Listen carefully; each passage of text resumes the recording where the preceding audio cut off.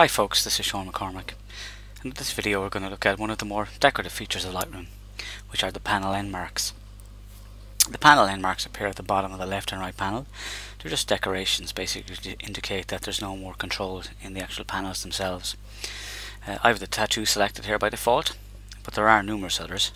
The flourish is the one that it will ship with, but there's lots of other options as well, such as like the floor, the box, things like the atom, for example, and a couple of ornaments, just different ornamental ends. If you're into design, you might want to put something in yourself, or if you're thinking about it a little bit more along the lines of branding, you're able to put your own in. And where this normally lives is you right click, you can say go to panel end marks folder, double click on the folder that's open. Anything that's in this can be used basically. Now I have an additional folder open here, which is where I generally keep stuff that I use for saving web and devices in Photoshop, so I'm just going to have that for a handy swap over in a few minutes. So what I need to do is jump over to Photoshop, where I have a PNG of my own logo. Normally this is used against grey or black backgrounds and you'll actually see it better.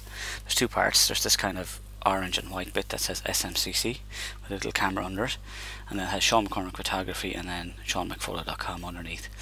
We don't need to see that because I'm actually just going to crop a tiny bit of it to use for this. So I'm just going to crop down to the orange and white bit, and then I go save for web and devices.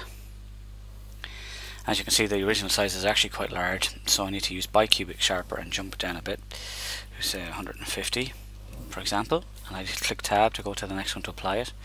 We can see that it's made it quite small. Now I'm saving this as a PNG 24 with transparency, so the best possible quality PNG file that I can have. The transparency means that it's just going to sit nicely on top of the grey. We'll see that when I actually bring it in. So I click save. That's going to come back to the previously used folder, which is LRB doc, which is the one you saw that I had open already. So I'm going to go PEM just for panel end mark, click save. Now I'm going to command tab, or I think it's alt tab on a PC or control tab, and go back to Finder.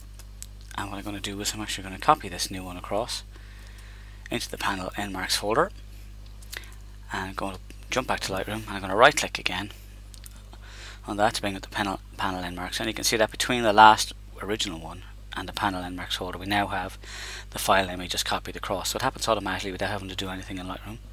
So we click on that and we can see that the logo now appears in the panel end marks. Now I could decide that this is actually probably a little bit too big and go back and make a smaller version if I wanted as well, but that's just to show you how you can make your own panel end mark for Lightroom.